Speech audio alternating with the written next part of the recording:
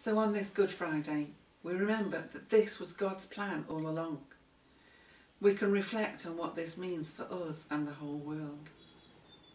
We've heard of Abraham and Isaac today, of Jesus' sacrifice on the cross, and of our response to that. You might want to talk with your family at home about how you feel about this today. Or alternatively, you might like to write a letter to God to express your thankfulness for all He has done. We live in an unsettled time, but we can always settle ourselves on God's promise.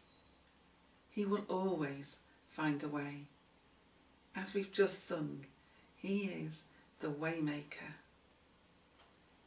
So take some time today, reflect and talk. Show God that you are thankful. And we look forward to seeing you on Easter Sunday to celebrate the second part of the story.